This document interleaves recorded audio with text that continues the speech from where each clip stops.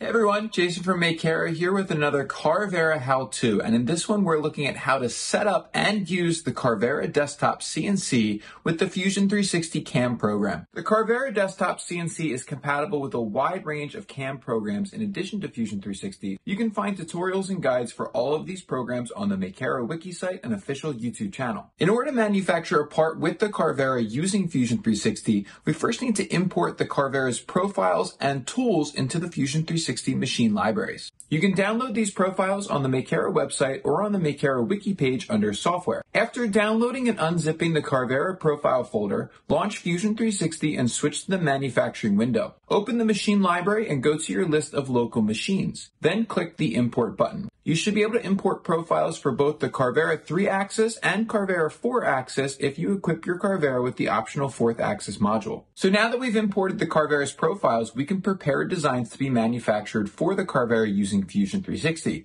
But we can also import the tool libraries for the bits that come with the Carvera CNC. In Fusion 360, open the Tool Library menu. Right-click Local and select Import Libraries. You can select the tool libraries for the example tools used in the Carvera example guidebook, the spare tools that also come with the Carvera CNC, and the PCB tools that are included with the optional PCB fabrication pack. You can use the Fusion 360 tool library to add more tools, modify tools, or renumber tools to correspond with the Carvera's automatic tool changer. And that's all it takes to add the Carvera to Fusion 360 so we can use it to prepare designs to be manufactured on our Carvera CNC. But I'm now going to walk you through the fundamentals of preparing a design to be manufactured on the Carvera with Fusion 360 using the libraries we've just imported. To make something with the Carvera, you first need a 2D or 3D design file made in computer-aided design software. For this example, I will be manufacturing this Makera keychain out of aluminum. You can download the files for this design from the knowledge sharing page on the Makera wiki site. For Fusion 360, you can download the step file provided on this page and open it directly in the program.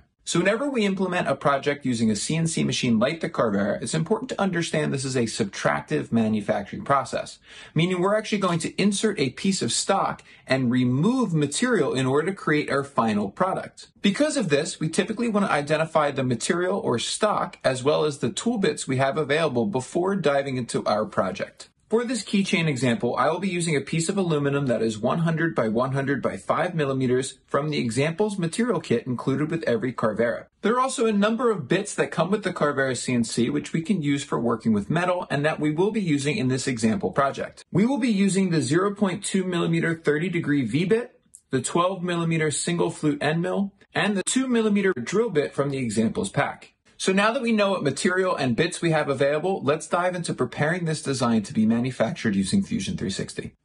In Fusion 360's manufacturing space, we want to make sure that we're working in millimeters regardless of what unit our part was actually designed in. After checking our units, we can go ahead and click Setup to create a new setup for this CNC project. You want to make sure that you select the Carvera's 3-axis profile for this project, and you can of course import the profile from our website if needed and if you have not already done so. The operation is milling for this machine, and the next thing we need to do is check our work coordinate system. We need to make sure that the work coordinate system corresponds with the system used on the Carvera, where Z is up, Y is towards the back, and X is towards the right-hand side. You also typically want to adjust your origin system to match where the origin system is for the Carvera, which can be done by selecting a stock box point, then selecting box point as your stock point, and clicking on the top left corner of your stock. This is where the origin is set up by default for our probing sequence for the Carvera. You also need to make sure that your model is selected by clicking on the body of your part, and then we can move into adjusting the stock. Though this is not required, I typically like to adjust the stock to match the stock that I'm using for our projects. So I'm going to change it from being a relative box size to a fixed box size, and I'm going to adjust my stock to correspond to the piece of aluminum that I'm using. That's 100 millimeters in the X dimension, 100 millimeters in the Y dimension, and 5 millimeters in the Z dimension. You can also adjust the position of your part in your stock by changing your model position offsets. So I can create an offset that's 10 millimeters from the left side and an offset that's 10 millimeters from the front side to position my part as I'd like it to be. However, it's important to note that these offsets and origin positions can always be adjusted later in the Carvera controller during manufacturing. Once you've adjusted your setup, you want to click OK, and just note that you can always go back into your setup to make any changes by double-clicking on the setup on your browser or by right-clicking the setup and clicking Edit. So looking at this part, there are 3 toolpaths that we need to perform in order to manufacture it. We typically align our toolpaths so we go from least detail to most detail, and we often typically save the outer edge cut for last. The first toolpath we will do is drilling the hole at the top of the part. In Fusion, select Drill from the drilling menu. We can then select our tool. The 2mm bit that comes with the Carvera can be found in the spare tools library that we imported earlier. We want to ensure this bit is assigned to slot 6 as it will be loaded in the Carvera, which can be assigned using the renumbering button in the tool library. After selecting the tool, we can ensure that the aluminum copper PCB profile is selected, and the default feeds and speeds should be fine for this job. In the Geometry tab, we want to select the whole face at the top of the part before switching to the Heights tab. While it's not required, I always like setting my heights based on the model rather than the stock. This should prevent the Carvera from machining too high or too low, even if my stock parameters are incorrect. From the bottom, we can choose to drill through the part and even add an offset. I typically add an offset of negative 0.5 millimeters below my part whenever I want to machine all the way through the stock. And this is okay to do as long as you use a piece of wasteboard under your stock, which we'll talk about later in this tutorial. Whenever we're drilling through a dense material like aluminum, we want to create a PEC drilling toolpath. Select Deep Drilling Full Retract from the Cycle menu. This will fully retract the drill bit after drilling a depth of 0.2 millimeters to allow for chip evacuation. After pressing OK, your parameters will be saved. We can then simulate this toolpath from the Actions menu to preview it and confirm that this looks as it should. The next toolpath we're going to create is the Makera logo on the face of this part. Typically, this is called a pocket, and you would usually use a 2D pocket function to machine a simple design like this. However, as the pockets in this example part are rather small and will be machined using a V-bit, this scenario can be more effectively machined using a 3D pocket clearing operation in Fusion 360. After creating a 3D pocket clearing operation, select the 0.2mm V-bit for engraving from the examples tools, which will be set as tool number 2. We want to select the aluminum preset, and the default feeds and speeds should be fine for this project. Under Geometry, we want to select the pockets of the logo design. I can choose to select all pockets on the same plane, as each pocket in the design are at the same depth. We can turn rest machining off, as we will be machining these pockets with just one tool. For my heights, I will again set this based on my model, and the bottom height will be set as a selection, which is the bottom face of one of my pockets.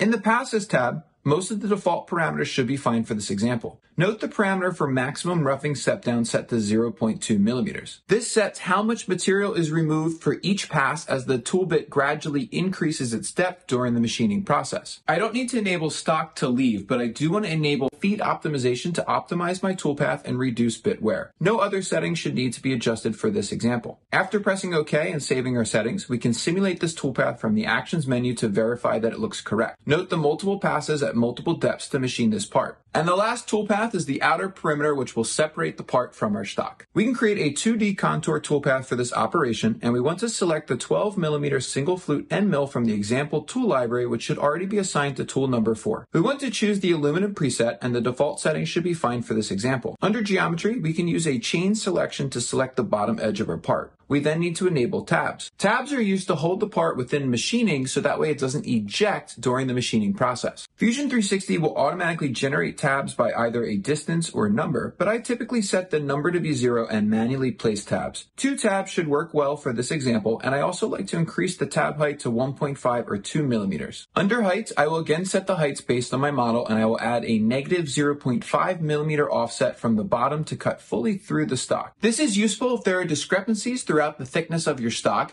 but the Carvera's automatic leveling system can also be used to accommodate this. We need to enable multiple depths so this toolpath will be completed in multiple passes. I typically enable even step downs to control the height for each step down, as well as finish only at final, which saves the finishing pass until the very end, reducing the overall machine time. Lastly, enable feed optimization and press OK to simulate and preview this toolpath from the Actions menu. Once everything looks good, we can generate a GCode file using the post-processing window. Ensure the Carvera 3-axis profile is enabled enabled, as well as that your units are set for millimeters. We also want to check the Operations tab to ensure each toolpath is selected unless you intentionally want to skip some of the toolpaths you've created. You can also rename the file before pressing Post to save this to a set location on your computer. So now that we've created our G-code file using Fusion 360 CAM, we can set up the Carvera to begin manufacturing. We can secure the aluminum stock over a piece of wasteboard so it's aligned with anchor point 1. I recommend that you use at least 2 top clamps in addition to the machine screws in order to ensure that your stock is secured effectively. We also want to verify that our bits are located in the correct positions which correspond to the toolpaths created in Fusion 360. The 30 degree 0.2 millimeter V bit should be loaded in tool slot 2.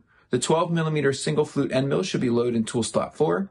And the 2 millimeter drill bit should be located in tool slot 6. Ensure that every bit has a bit collar installed so it may be loaded in the Carvera's automatic tool changer. And while it isn't required, we typically don't use the dust chute and vacuum system when we're machining metal. Instead, you can raise and lock the bracket to its highest position, remove the dust chute, and use the air assist nozzle for chip evacuation and cooling. So now that the Carvera is set up, we can move into the Carvera controller app to actually take our G-code file, prepare it, and send it to this machine. Launch the Carvera controller app and upload the G-code file created in Fusion 360 using the Files menu. After uploading your file to the Carvera, select it and open it to preview your design. From the Configure and Run window, we can adjust the work origin offsets as needed to ensure that the part is within the stock and avoiding collisions with any clamps or fixtures. Scan margin should be enabled, which will trace the perimeter of your part, and Auto Z probe should be enabled, which will measure the height of the stock based on the position set. You can also use auto leveling, which will ensure that the top surface is machined evenly despite any possible variations in the stock thickness. In this example, I will use a clearance height of 2 with 3 X and Y points as there is little flex in my stock and this part is rather small. Once your parameters are set, click Run to start manufacturing. The runtime for this part will be about 45 minutes. The Carvera will start by selecting the wireless probe to trace the outer perimeter of your design using a laser pointer before moving into measuring the height of your stock across multiple points based on the settings from the controller. The Carvera will then automatically select tool number 6 in order to perform the drilling operation using the PEC drilling toolpath we created earlier. Next, the Carvera will switch to our V-bit in tool 2 to engrave the logo design. Multiple passes will be created as the Carvera machines each part of the design gradually based on the parameters set earlier. Lastly, the Carvera will switch to tool 4 to select the 12 millimeter end mill before machining the perimeter of our model. Note that the tool lifts as it cuts deeper in order to create the tabs. Once finished, we can vacuum excess material and remove our part from the machine. You can use the handsaw and sanding block included with the example material kit in order to cut the tabs off of the part and release it from the stock. And that's all there is to it. The Carvera CNC is compatible with a wide range of materials, bits, and accessories in order to enable you to bring your designs to life with greater ease.